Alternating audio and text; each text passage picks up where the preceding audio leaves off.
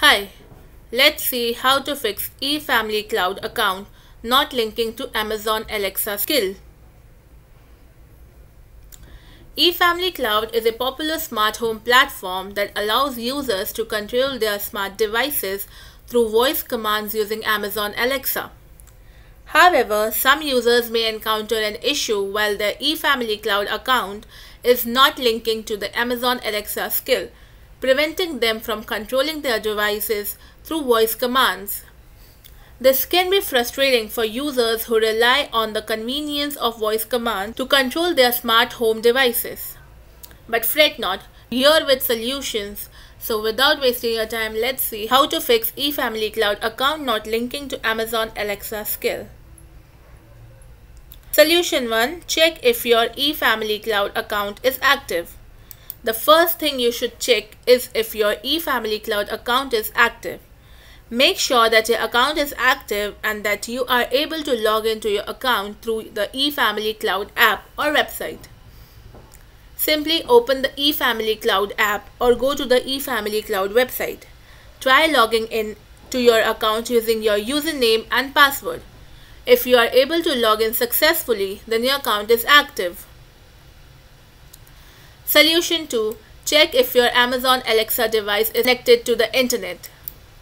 Make sure that your Amazon Alexa device is connected to the internet and that it has a stable connection. You can check the internet connection by asking Alexa to perform a task that requires an internet connection, such as playing a song or checking the weather. Solution 3. Relink your EFamilyCloud account to the Amazon Alexa skill.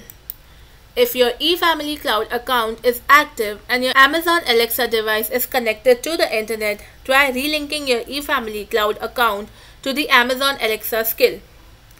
Here's how to simply do it.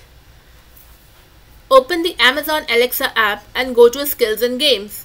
After that, search for the EFamilyCloud skill and select it. Then click on Disable Skill and then Enable Skill to relink your account.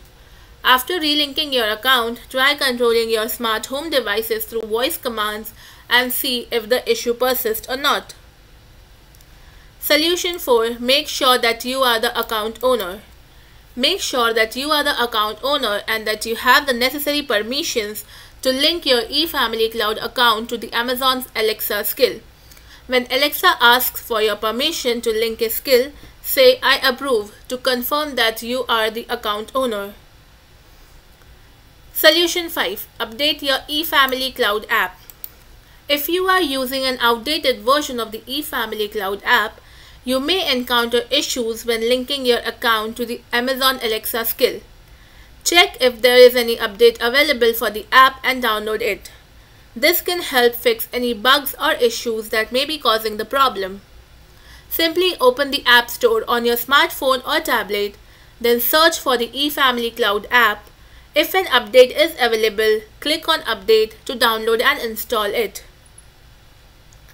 Solution 6. Check if your devices are compatible. Make sure that your smart home devices are compatible with both EFamilyCloud and Amazon Alexa. Some devices may not be compatible with the EFamilyCloud platform or may require additional setup steps before they can be controlled through voice commands. Simply go to the EFamilyCloud website or app, look for the list of compatible devices, check if your devices are on the list. If not, then you may need to purchase compatible devices or contact EFamilyCloud support for further assistance. Solution 7. Restart your Amazon Alexa device.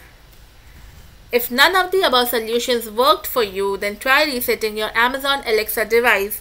This will remove any corrupted files that may be causing the issue. Here's how to reset your Amazon Alexa device.